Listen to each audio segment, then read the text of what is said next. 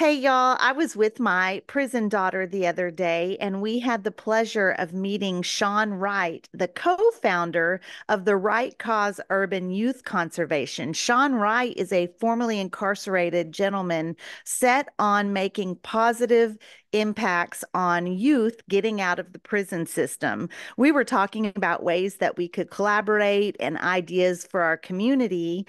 Our conversation got so good that we decided to hit the record button on my phone. So this isn't an interview. This is a little bit different style content than you guys normally see from me. I hope it feels like you're just dropping in on a conversation. Change starts with conversations like these, and welcome. Focus on. And that's why it's important. You know, how can I expect you to leave your woman? Right. How do I expect you to leave your husband? You know, if you're in survival mode like we're talking about, and I tell you, okay, only you got to leave the kids and the other grown person over there. That's not a choice that you make. If I'm out here with you, it's do or die, right? I'm not leaving my significant other or my girlfriend or whatever you are. You with me? Yep. How could I leave you? These are choices that people should not have to make. And that's why it's important for us to focus on that family dynamic, because when you're out there helping, it may not be the person that you come in contact with that needs the most help. By helping the family may help him. It's going to trickle down to helping him. Yeah. And that's what we always need. We don't need, it's too many, okay, yeah, we got these services, but you got to have this, this, and this. I don't have ID. Can I still, where's the emergency funds at? Right. There is none. Right. So it's almost like this is a catch-22. It's created to fail us. Yeah, exactly.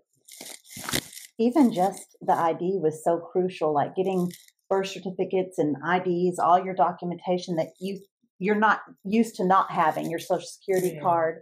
We were at the Parkland Hospital in Dallas there one time, and my wife was having a procedure done, and I stepped outside for some air, and there was a man, and he was about 50 years old, and he said, I don't know why I'm asking you, but I see you and you look like somebody that can help me.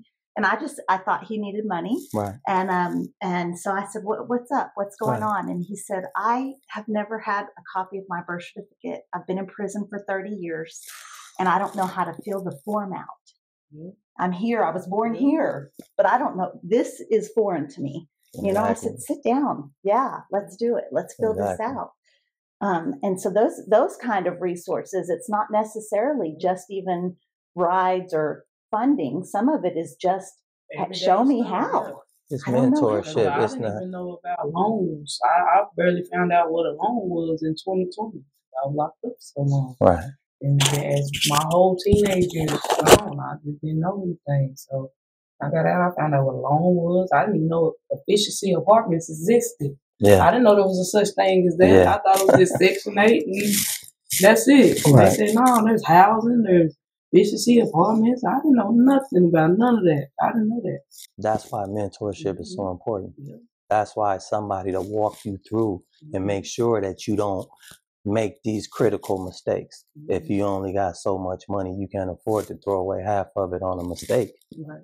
You got to make sure we hit it right the first time. Right. So that's why mentorship is so important.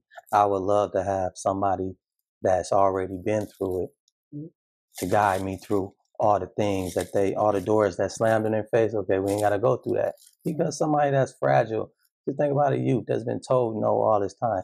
They don't want to ask because they're already thinking that it's going to result in no. Yeah. So why even ask? Yeah. When everybody don't handle you like that, but it's that one person that maybe handles you really the wrong way. And so some of the things that we're hearing out of the youth prisons here in Texas are pretty heartbreaking. Those kids are going through a lot from their authority. So for sure, for absolute certain, there's a lack of trust for adults. I'll tell you one thing about that survival mode. Let me tell you, I learned survival mode at 13 because you got to learn that. Yeah. When they think adult prison is worse than anything and all. You think Rikers and all that's bad? Okay, yeah, cool, fine. What about these kid prisons? Yeah. Why y'all ain't take a look at that? We don't, during the time I was there, 4 years, time I was there, I kid you not, I had brick burns, carpet burns, concrete burns, everything. Anything they could smash our head on, scrape it on, or whatever. You get it. And you not only dealing with one person doing this to you.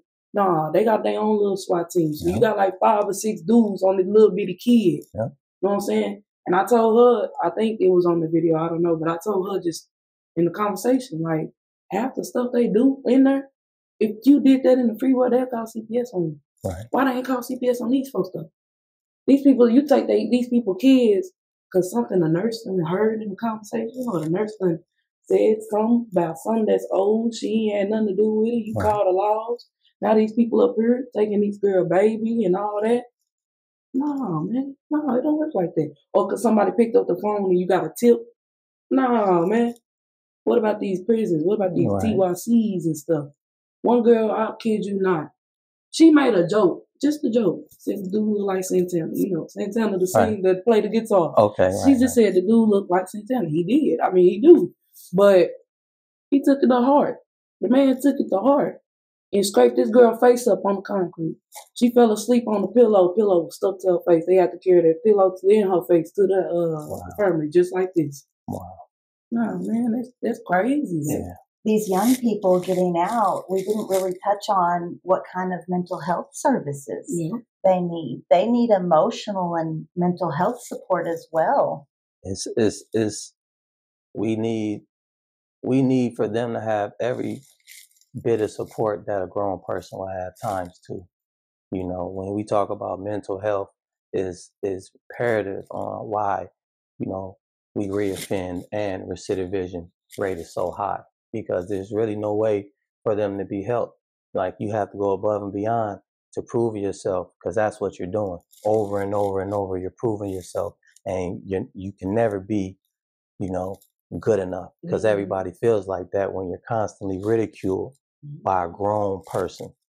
You know, if even with parole, if my parole officer is to help me reintegrate back into society, but the only thing you could talk about is what I'm not doing, I have never seen a list of resources. Oh yeah, call this place, you know, they'll give you this, they'll give you that. You know, when you got somebody good that really wants to see you win, this is what they do. They go above and beyond.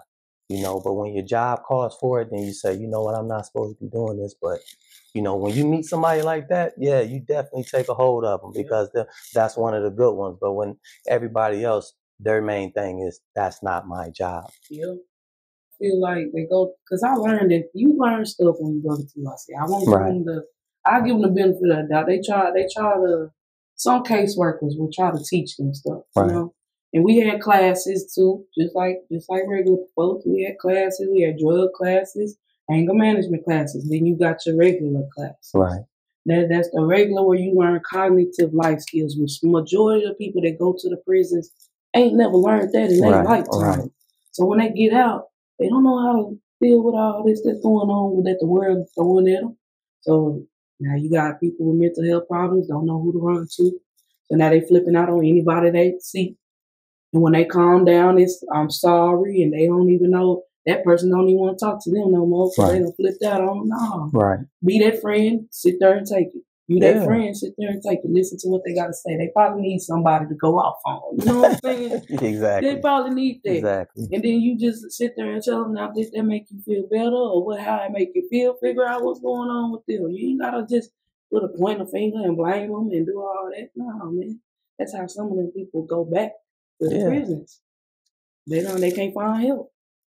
You know, when there's different levels of mental health, you don't know what's your, you know, your breaking point. You don't know what sets you off, in so many words. You don't know what that is until it happens. You know, it may be something from your past. It may be, you know, a scar or a situation that's happening inside the jail that you don't know what sets you off and makes you, you know, revert to acting like you got to be in survival mode all over again, like you're saving your own life.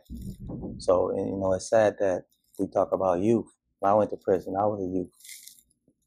They don't teach you. When I got out of prison, they figured that I knew how to make an email for myself, Yeah. fill out a job application. They say, yeah, there's a laptop right there. So there is no life skills. Yeah. You have to teach yourself, and you have to, you know, it's a saying in there, they say, before you can be a man, you first got to see a man, because you're emulating what a man looks like, because nobody's teaching you. Exactly. This is the craziest thing ever. That's exactly how it go, though. If they don't teach you, some people might not want to take the time out to learn themselves. But I know I tried to. I didn't know how to do none of that. I asked one person, they was just like, go to the workforce. Cool, I get over that. I'll go pick up a computer. For what? What do you computer for? Oh, you job search. How you do that? Like, right. I don't even know how to do going that. into the system as a 13-year-old, especially coming out expected to do grown folks things. At 21? And that's what they're doing now. And there's no way, even with me and my first job, I didn't know what to expect. Yeah. I don't know proper etiquette when you're going in for a job interview. Who knows that I never had a job? Right.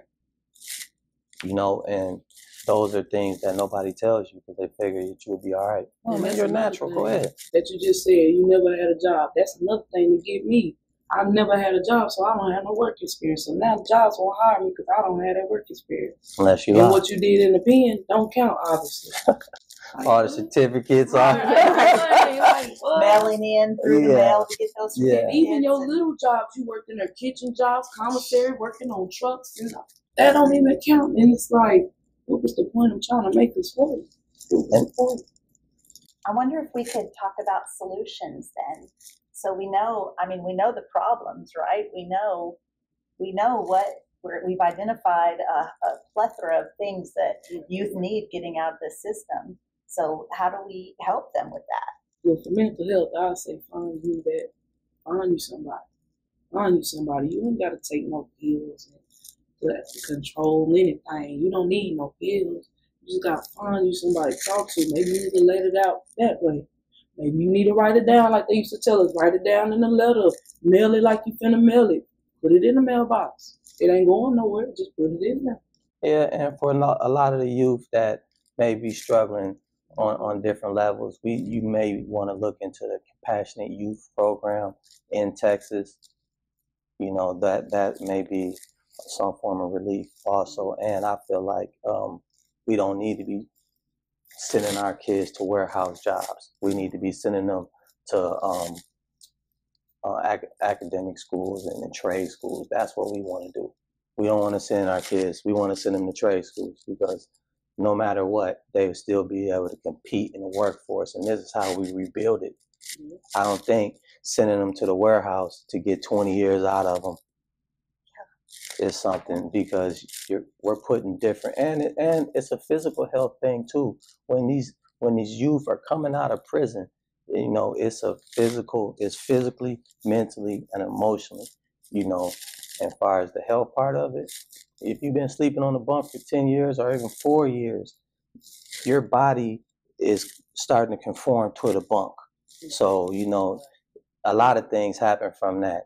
Arthritis, there's no child growing up on a metal slab, on a concrete slab, because that's all it is. The mattresses are this big, you know. We gotta hold some people accountable. That's what we want. Yeah, we want solutions, but guess what? If the people at the top really don't want to help the kids, or they really don't, if they can't see themselves being wrong, we got to get some people that are really emotional and can see themselves in these same aspects. If you can't see yourself being mistreated like this, then how can you ever have sympathy or even empathy for the next person? Change starts with conversations, just really similar to this, talking about problems, talking about solutions, ideas. And one thing that your organization, the Right Cause Urban Youth Conservation, you guys are starting to address some of these needs for youth getting out of prison in the DFW area. And you're a growing organization. So I'm really excited to check back in with you like 6 months and then a year, because I know that you guys have the drive, the want to, and absolutely the experience and the ability to make some huge things happen. So I'm excited to that. Neyala is going to be getting involved And I'm excited to see that also. I love working with kids, man. I always tell, I got my god brother right now. I'm helping him now. He's nowhere blood related to me. Right. This little boy looks up to me like we are. Well, exactly. I'm gonna start with him. I've been dealing with trying to deal with his sister. You know, some people don't want to listen. Some people have a rebellious mind, but the way to get through to those is you do stuff for them that they ain't never did. These kids ain't never went to the movies. I took them to the movies. She ain't antisocial no more. Right. She talks now. She's not quiet. She's not shy. She talks now. And I took them to the movies on Valentine's Day. They were my date. Right. You know what I'm saying? I just took them somewhere. Right. And then I took them down to Build-A-Bear. We went and watched the Detective Pikachu. Right. When they first right. Oh, I kid you not, them kids were so happy they wanted to go back. Well, that's mentorship. Mm-hmm. I mean, that's an informal mentorship, and that's important. And I think you made such a great point right there, how people can step in all different kind of areas. Mentorship is everywhere. The opportunity is everywhere. So you had capacity to give a piece of yourself and a little bit of extra, and you took that opportunity. That's incredible. I feel like there's a difference with you teaching kids and you also getting involved with the teaching you're doing with these kids. You can't just tell them, oh, you need to do this, this, and this. That's just like giving them some homework and tell them to do the homework, and you teach them nothing that's on that paper. Yeah, to lead by example is really the most important form of mentorship or teaching anybody anything. You know, you don't want anybody to go through any of the mistakes that you made. You know, it's a lot of things that we didn't know that was actually rules and law. Mm-hmm. And so we never knew until we was in the courtroom, being surrounded by a bunch of information that we're not privy to. We've never heard pro se, certain little words, you know, how do you expect somebody to know that? Yeah. You know, and even today, when I went on a job interview and they told me all these hidden rules. And I said, well, how would I know that? Right. How would I know? They don't teach us enough. So with a good mentor, with good mentorship, I can teach you. I can tell you, hey man, don't go in there because they're going to say this to you. They're going to do this to you. They just did it to me. And by word of mouth, you know. That's what I love about resources from formerly incarcerated folks. Everybody's been in prison. Everybody that has been in prison has seen that list get passed around, and it may have been rewritten, handwritten, notes written, but call this when you get out. They're going to give you $500 to get started. Call this, and you get out, and none of it. You go down that list and not one thing. But I'll tell you what, if you go up to somebody that did time and is in your area and say, hey, what do I do here? Well, look, go in here, don't apply there because they say they're background friendly, but there ain't no felons working there. You know, but try here, and hey, I got a homeboy that works over here, and you know, this is the kind of resources we're talking about. And that's what's great about these nonprofits that are led by formerly incarcerated people. It's a powerful thing. Yeah, it's definitely because when you've been through that, you definitely don't want the same person. And, you know, we connected. I don't care what state you did time in. If you're going through the same thing I just went through, I'm for you. I'm for you 1,000%. And I'm going to show up for you.